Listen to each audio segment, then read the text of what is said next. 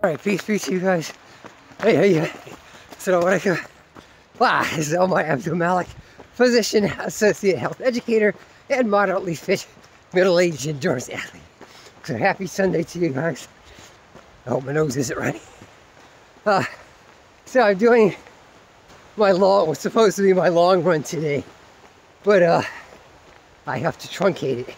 It's supposed to be about 13 miles, but alas, I have to go to work. I've got bills to pay.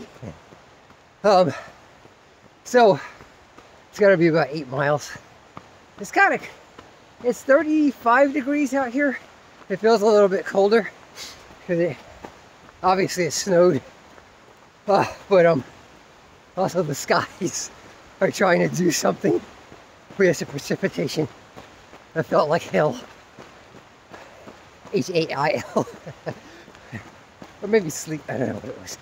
But anyway, I thought today, heck, what am I going to talk about?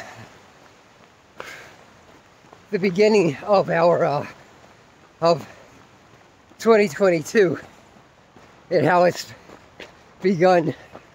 Yeah, it's like this every year, you know. So now we're dealing with these variants of the COVID virus. So some of my colleagues who are triple vaxxed have come down with COVID, and they contracted COVID. I hope I don't get it, inshallah. If I do, I'll have to quarantine. Maybe it'll be a mini vacation for me. But that's how it is. And you've got, you know, gun violence every day. Somebody's been getting shot, or somebody shot somebody else here. Especially here in DC, per capita, we've got one of the highest rates of gun violence in the country. I don't know what to do about it anymore. The things that people, my group of people, need to do about it. I don't know if a lot of them are ready to do what they need to do about it. It takes a lot of self-monitoring and self-discipline. So that's what I'll talk about.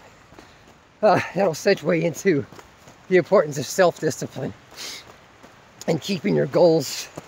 So we're in the first week, we're past the first week of the new year. Many of us, myself included, have probably slacked off a bit on our goals, our New Year's resolutions. But as I tell people, that's okay. You know, you just kind of regroup and figure out why you're slacking off. Usually it just comes down to discipline. You know, things like time management, you know, if it's exercise, getting down and doing some push-ups or sit-ups.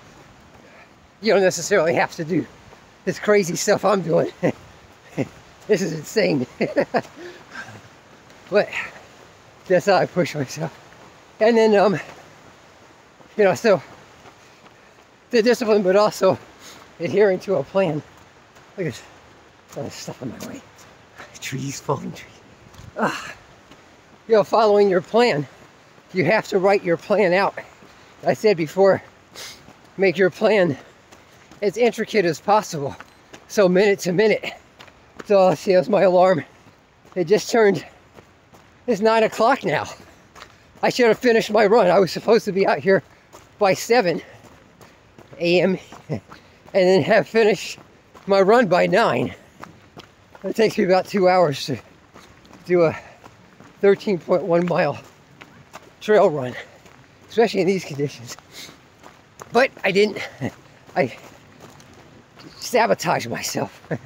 I ate, which I'm not supposed to do. I'm not supposed to eat past 6 o'clock, because then I gotta go to the restroom. That takes time. I didn't have my running outfit ready. I got home late. Got off at 9. Didn't get home till like 9:45. But I still should have prepared for this morning's run. Oh, there goes the rain. But you know, that's what you got to do. So those of you guys that are I've talked to some of you guys that are planning on PA school, or are you trying to decide between PA school or medical school, or you have a BSN and you're contemplating, now you're thinking about doing your DNP, your doctorate of nurse practitioner, and or PA school, or going to medical school. So you're kind of like hemming and hawing. And I talked to a couple of you guys that are my kids' age, in your early 20s. I said, well, listen, you're very young, but that time goes by fast. Look where we are now. We're into the 3rd decade, approaching, well, yeah, what is this? Into the 2nd decade of this new millennium by the Gregorian calendar. Have you accomplished your goals? You know, the time goes by fast, it hemorrhages.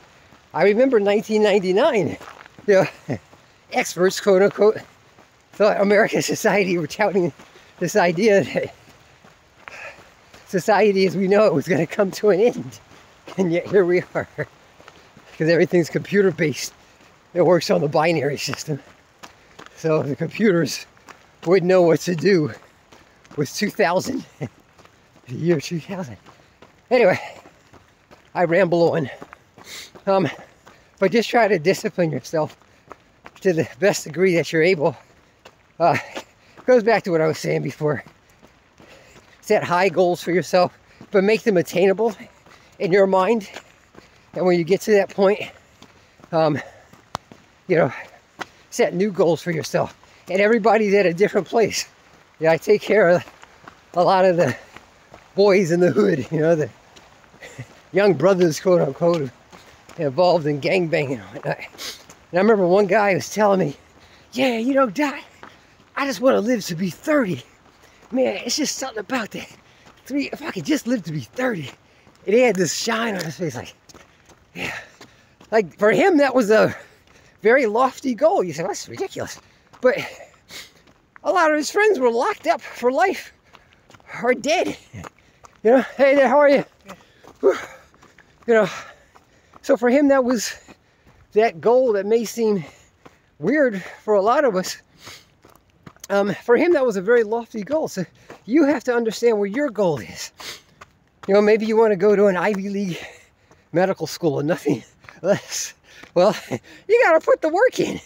Even the gangbangers and the thugs, they got this, these YouTube channels where some, you know, these guys got out of prison and they're OG gangster. You got to put in work. That's how we do. So that means selling drugs, killing somebody, beating some people up, or some type of extortion. That's what they said. I'm not trying to get shot. My little YouTube channel. But they're very serious about putting in that work to become an OG. So you could become an OG, an academic OG. I guess I'm somewhat of an academic OG now. I've been a PA for a little more than 20 years. Got 2 bachelor's, a master's, and a doctorate. I'll talk about the doctorate later. But I had to put in work. Just like this. I'm working toward my first ultra marathon. It's not an easy task. It's beyond 26.2 miles. This is very dangerous out here. Icy up road. But I gotta put the work in. I can't just show up and be like, okay, I'm ready to run a marathon. You got these young guys at these YouTube channels like, I ran a marathon with no training. But a lot of them are under the age of 30. And they're relatively fit. I mean, they might bike or, you know, go to the gym a couple of days a week. But you can do that when you're that age. Well, when you get to be on the borderlines of geezerdom, like me in your 50s, you got to prepare. You got to put in smart training. You know, not too much overtraining to let your body heal and recover. It's going to take longer. Be careful of injuries. Well, but that's what it is. Thank God I got it. Anyway, guys, I wish you all the best of success in your positive endeavors. If you are interested in becoming a PA or have some questions about running, you can certainly reach out to me. I'll try to answer your questions to the best of my ability. There are other better channels out there. This is basically a vlog. But that's it for now. Take care. Peace. Run with me for a few seconds. Woo-wee. Oh.